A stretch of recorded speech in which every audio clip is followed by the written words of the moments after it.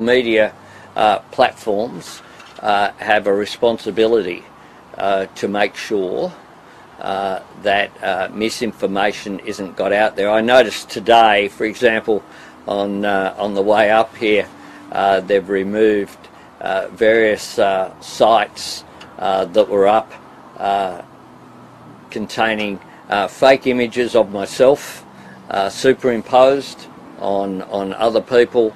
That's the sort of thing that is going on social media.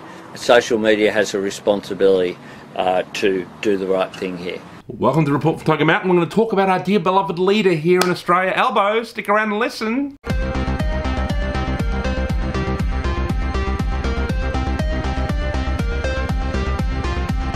Here we go, ladies and gentlemen. Yes, we're going to talk a little bit about Anthony Albanese, or as Sam Newman likes to call him, AnAl, because that's the first two letters of his name, like ScoMo.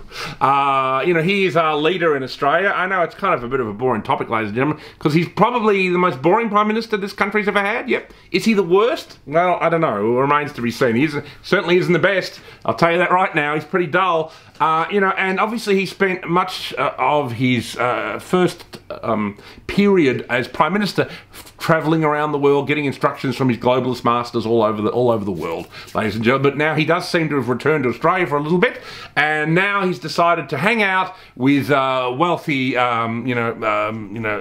people who back the Labor Party, whether it be people like Lindsay Fox or someone like the Pratt family, who have put on a special gig for him. And there was all this thing where he wasn't going to go and see Taylor Swift. He was going to see a private gig of Katy Perry at the Pratt family mansion or whatever. And then I think I thought it was interesting because I'm a member of Scott Morrison's Instagram page, and Scott Morrison was at Taylor Swift, kind of like getting into it. Clearly he was a Swiftie, ladies and gentlemen. And then the next thing you know, I think the following day, Anthony Albanese, or Albo as he's sometimes called, he was spotted at Taylor Swift as well. Obviously, I think, if you're a politician, you would probably want to associate yourself with Taylor Swift because she is quite popular, particularly with female voters, young and probably some, old and young, and some who are probably too young to vote, so you probably have to worry about them.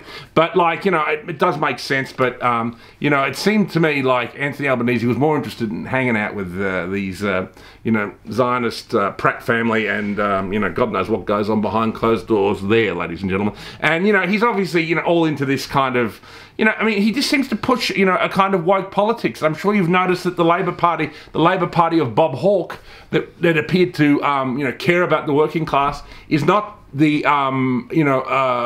Labor Party of Anthony Albanese. I think, it could have been, Anthony Albanese, if he was smart, could have returned the Labor Party in a non-woke direction and made it more about supporting the local working class, lowering the cost of living, caring about the average Aussie battler. But it seems like, whether it's instructions from the globalists or whether it's instructions from his own party, he doesn't care about that. And he's distracted at the moment because he's our first divorcee,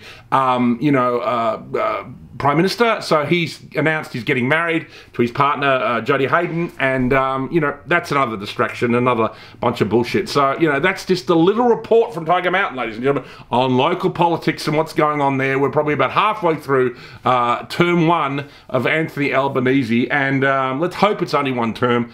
Even though Peter Dutton ain't perfect, he'd be a much better Prime Minister than Anthony Albanese, and he's actually been rising in the polls because Anthony Albanese has been doing such a pathetic job, ladies and gentlemen. So that's the report for Tiger Mountain for this week. Thank you for listening. But this bloke thinks he's above the Australian law, that he's above common decency,